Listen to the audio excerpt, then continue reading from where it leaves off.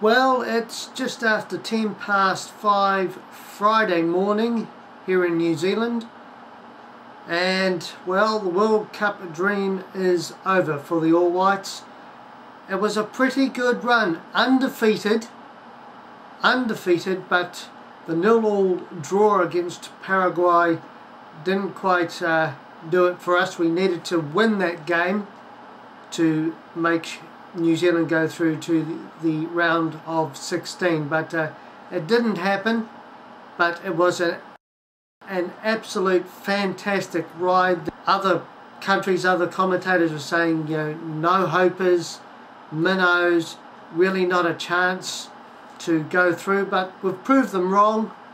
And well, just unbelievable. The whole country was buzzing for the last few days, just unbelievable. There was a whiteout on Thursday, you know, people dressing in white and wearing white shirts, and you know, New Zealand football and silver ferns and t-shirts and things like that.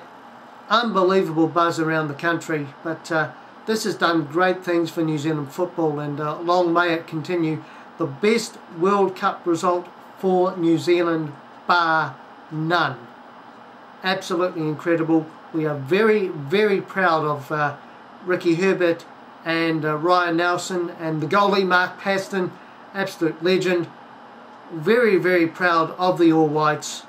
But you know, we're not going through to the next round, but hey, we've done very, very well. Bigger than the 82 team. You know, they went down 3-0, but the 2010 team, wow, just unbelievable. And you know, looking at some of the coverage on the local networks here, the All Whites from the 82 squad that they have on the air, I think they are very, very proud of what the current All Whites team have done.